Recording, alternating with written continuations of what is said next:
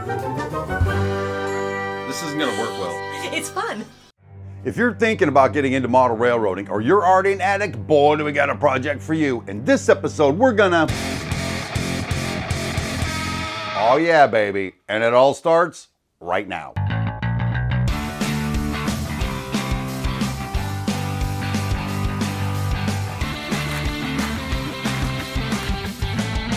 Hey, welcome to my hobby room and to the Brown Smith Railroad. Boy, are we gonna have some fun today. I cannot wait to show you what I got done since the last time we were together. But before we do, a smidge of housekeeping. First of all, I just want to welcome all of our new subscribers to the channel. Picked up a whole lot lately. Don't know what it's about, but I love it. So make sure you say hi and check in the comments. And of course, thanks to all of our faithful subscribers who've been with us for nearly a year and a half. At this point, get her done. Second little piece of housekeeping is this. One last time, I'm going to remind you, Track Smack, our live talk show, has moved to its own channel, the Track Smack channel. You're going to find a link in that description. Make sure you head over there if you're into that kind of thing.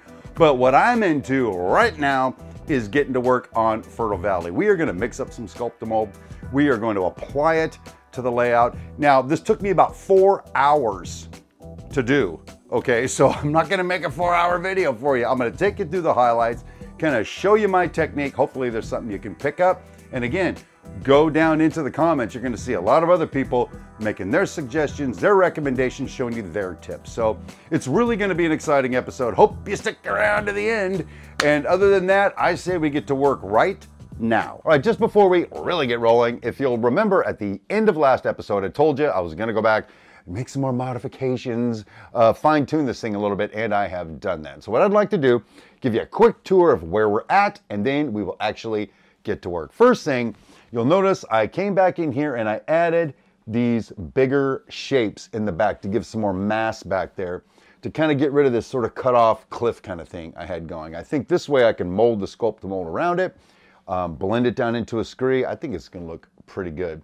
Then over where the speed bump was, remember last time I had this purple speed bump in the middle of my landscape? It wasn't working for me, baby. So what I did is I went through and I shaved off the top of it, kind of fine-tuned that a little bit. Then I added some pieces of white styrofoam next to it that I'll be able to use to sort of blend all that in. I hope that's at least what we're going to try to do. Then down here in the front, something we didn't talk about last time, but I did this time, is where the road is, where the orchard's going to go. I went through and I shaped that foam board to have more of a beveled edge, kind of a rocky looking thing. I don't know, we'll see how it looks. This piece over here where the little hillside's gonna be and stuff.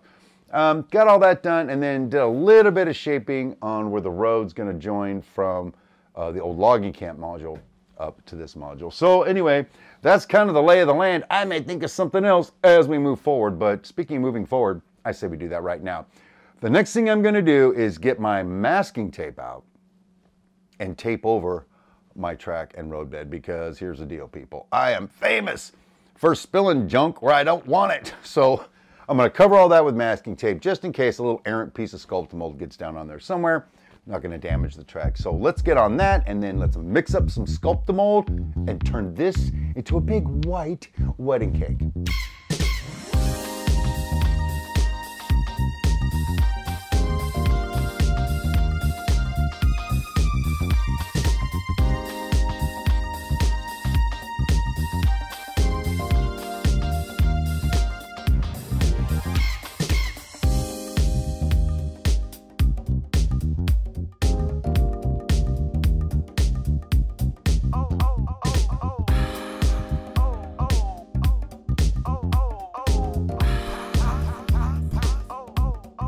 All right, so I went through and I got all that masking tape on top of that track. Now here's the deal.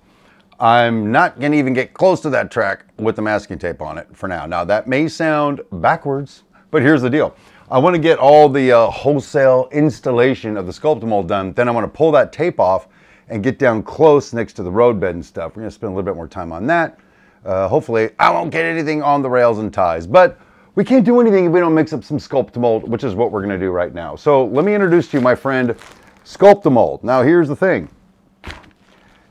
There's all kinds of ways to do this, people, okay? And we've had some good suggestions in last week's video, good comments on what to do in a situation like this, I'd recommend you take a look at those comments. You might pick up a tip or two, but I've been using Skulptamold for a while now, and I just like it. I'm used to it. I'm comfortable with it. I don't really feel like pushing the envelope on this. When I get over behind the coal mine and stuff, this is going to be very tough, and I'm going to probably use shaper sheets, maybe even some plaster cloth, stuff like that. But for now, this is going to get the job done. So there is the Skulptamold. Most of you already know, but just in case there's a couple new people here, Skulptamold is basically a little bit of plaster, a little bit of paper, and it's all ground up into this sort of fibrous powder. And you mix water with it, and you put it on, and it dries, and it looks totally awesome. So there's the Skulptamold. This is what I'm going to mix it in. This is actually the volume by mixed nut container. We eat a lot of nuts around here, so I took one of these, cut it off so I can mix it up in there nicely. But then when I'm done, I can just throw this away. I don't really need to try to salvage it. I used to use like a bowl and stuff, and then I'd forget, and then I'd have like Skulptamold dried in the bowl. Cyndi Brown, the First Lady, Model Railroading, not so happy with that option, very pleased with this one. So that's what I'm gonna mix it in. And then we got ourselves a little cup of water right here. Yep, because you need the water to mix it. And then one thing different that I am gonna do this time that you haven't seen me do before is, boom, I'm gonna use gloves. Because here's the thing, the way I do it with my hands. I've tried using like tools and stuff to spread it. It just takes too long and I can't get the look I'm after. So I like to use my hands, but what I don't like is when I get all that goop down in the cuticles and my fingers and everything. Washing it off takes forever. So the gloves, put them on, put that on, take the gloves off, and I'm done. And it's totally awesome. So let me get this other glove on here. And we will begin the mixing process by grabbing the Skulptamold first. What I'm going to do is I'm going to just stick my big man hands in there, grab me a handful of this and drop it in my little mixer bowl thinger here, like that. Here, let's turn it this way so you can see it. Why advertise the nuts? We don't need to. So there you go. That's what it looks like in the mixer thinger. And then I don't really know exactly how much water to use, so we just put some in like that. We start mixing it up like this, mixing it up. And it's pretty powdery, so we'll put some more in, like that. And the illustration everyone uses is to make this look like cottage cheese when you're done. Now, if you don't know what cottage cheese looks like, you're really going to be in trouble when it comes to Skulptamolding. So anyway, mixing it up. Make sure you got all the dry stuff on the bottom mixed in with the mass. I think I could use some more water in there.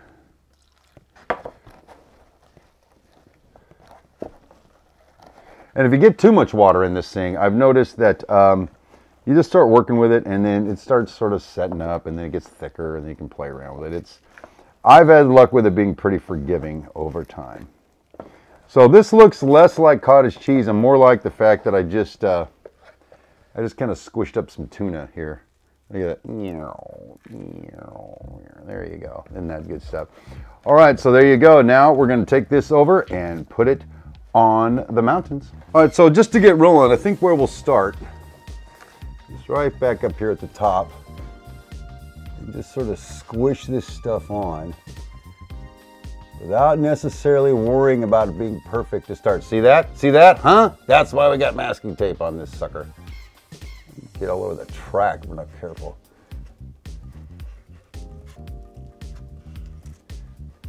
Kind of like that. See how it's just sort of all of a sudden it's taking a shape that doesn't look like big pieces of styrofoam. Dropped another one. Oh, dropped a piece of styrofoam as well.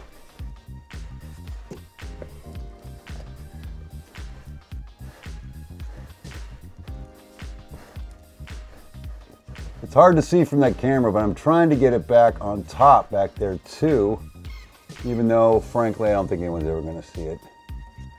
Just keep smoothing it on like I'm doing.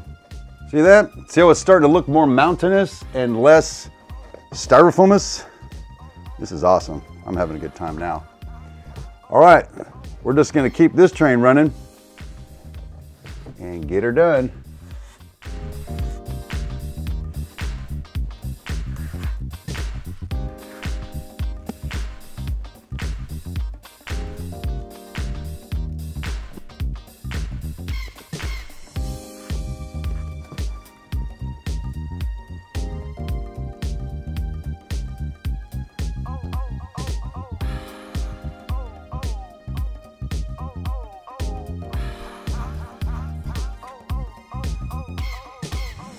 bring it right down to the tunnel portal, but try not to cover up that styrofoam in the front, because that's where the tunnel portal goes.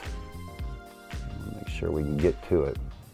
Some of these bumps and some of this unevenness that you see, we're going to take care of as it sets up. We just add water and keep troweling over it with our hands, and we can get a pretty good look.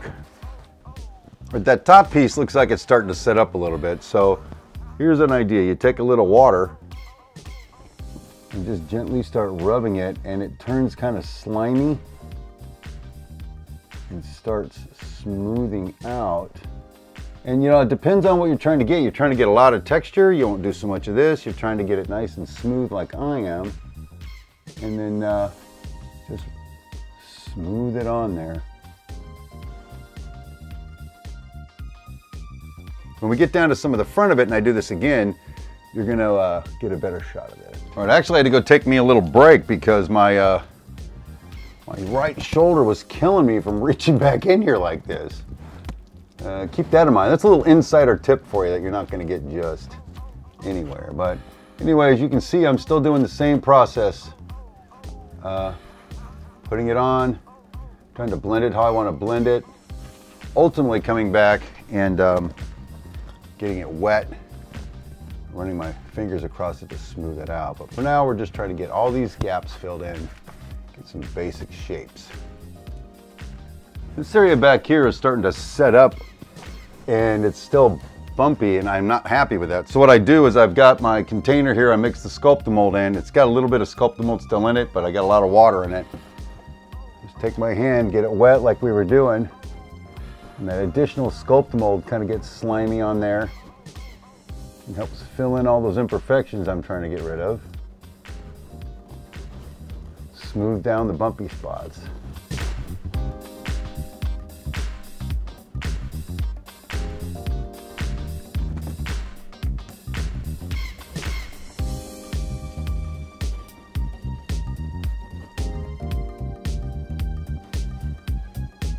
Something I'll point out at this juncture too, this is not too exact of a science. I'm getting this very close to what I think I want, but if it's not exact, that's where we get some ground cover and start camouflaging some stuff and really bring it to life. At least that's been my experience in the past. We'll see what it looks like this time around. And now, my friends, we're making the speed bump go away. Watch this transformation you're about to see, people. Good thing I taped over my tracks, huh? One thing I'll share with you that I've never experienced before is I'm using the same container to mix this Skulptamold up in over and over again. And unfortunately, there's little pieces of it now that are dry in there that are sort of coming out in what I'm doing right here. And it's a little awkward, to say the least. I'm trying to smush them into places here and there to fill voids. But come the end of the day, some of them I just have to reach in and pull out. Like, there's one right there. Most of it on the floor.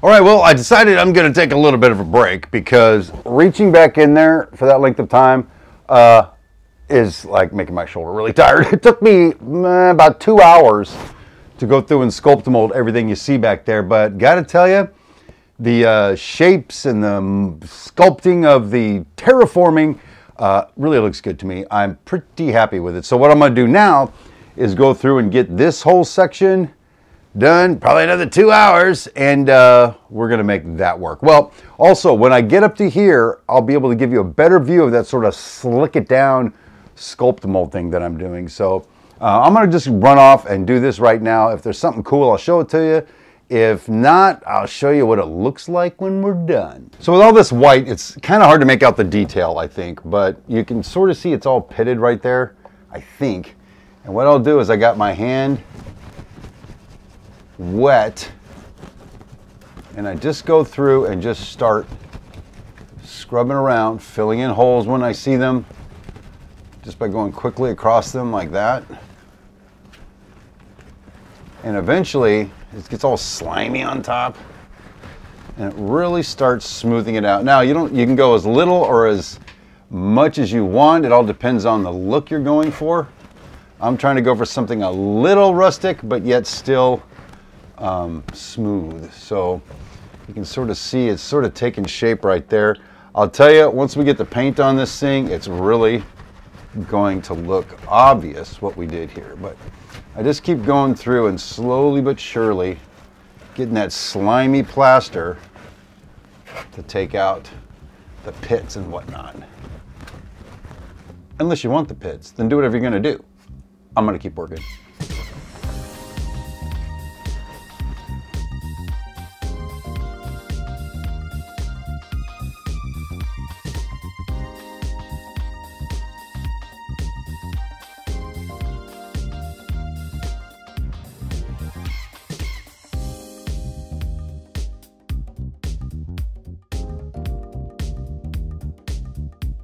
Well, there you go, rail fans. That is 4 hours out of my life that was well worth the investment. Look at this. Remember when it was just like different kinds of styrofoam, all these funky shapes and whatnot, and now it's got some character. It's got almost some realism. Whoa! For my hobby room, realism? Yeah, it can happen. So what's next to do is let all this dry and then paint it and start adding grass and dirt and trees and animals and whatever, and then move over to the orchard. Can't wait to get started on it. And there you go, rail fans. Totally awesome. Fertile Valley is just chucking right along. You know something? I looked up the videos for Fertile Valley and realized the last one I made, other than last week, was 4 months ago. What was I thinking? This is so much fun. It's turning out so cool, and I'm really digging it. So hopefully you're digging it too. You know, you may have been noticing that I got some backdrops up, and I got them painted. And I did that as part of a Model Railroader Video Plus episode.